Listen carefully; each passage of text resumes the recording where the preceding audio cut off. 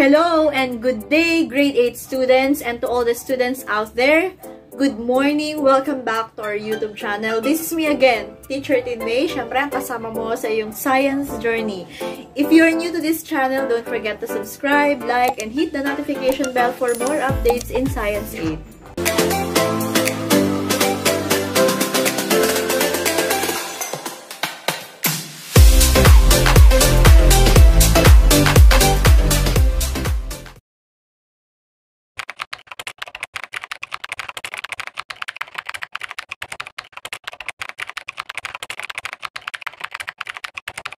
In our lesson vlog, we're going to discuss about the things that you should do before, during, and after typhoons.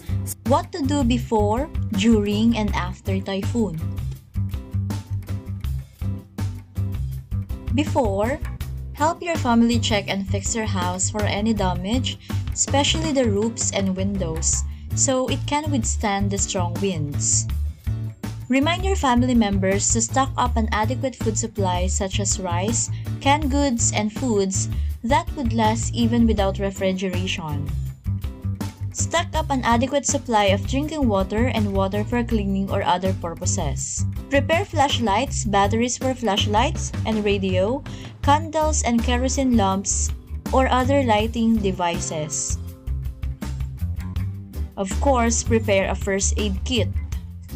Always monitor news about typhoon, whether on television or radio.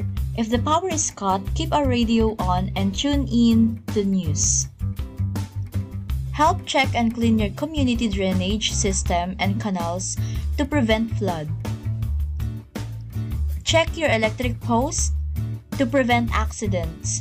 If you notice some impending danger due to weak electric posts that might fall, report this to the electric company so that they can reinforce it right away. Remind family members to cut all branches of trees around your house that could possibly fall on your house. Help check all electrical warnings. And teach younger members of your family what to do during a typhoon.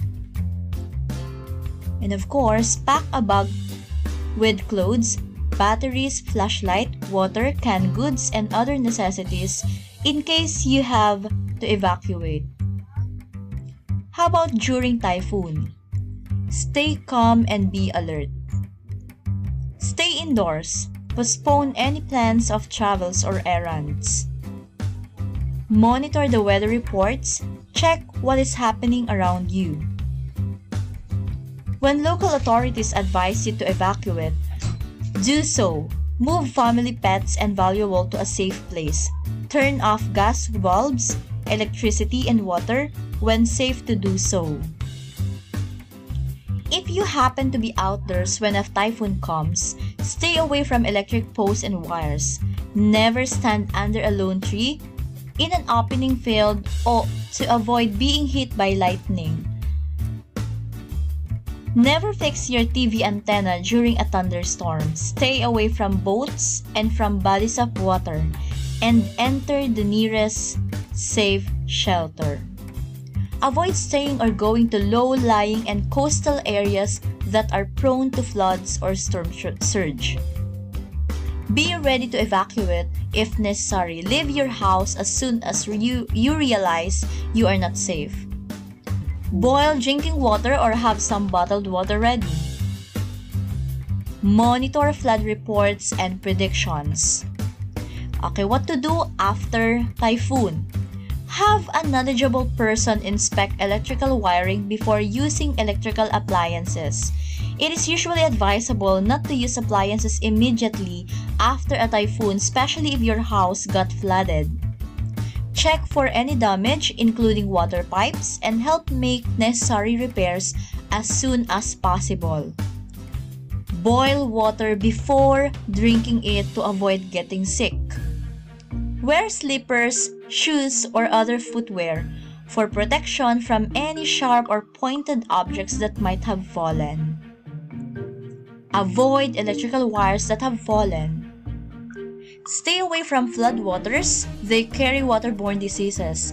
Many people who have survived a storm but brave flood waters actually have been hospitalized, not just for injuries or diarrhea, but also to the deadly leptospirosis.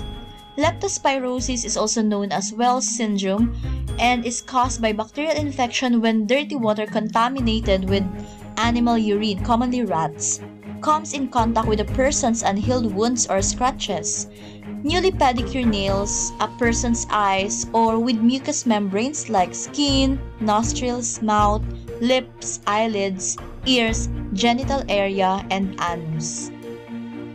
Clean and clear everything damaged by the typhoon. And last, stay in a safe place with a means of escape.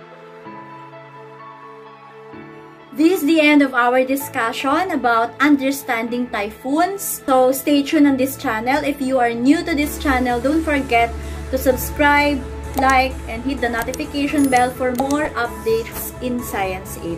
So again, see you on my next vlog. Hanggang dito na lang. This is me again. This is me, Teacher Tin May. See you on my next vlog. Bye! Subscribe ka muna!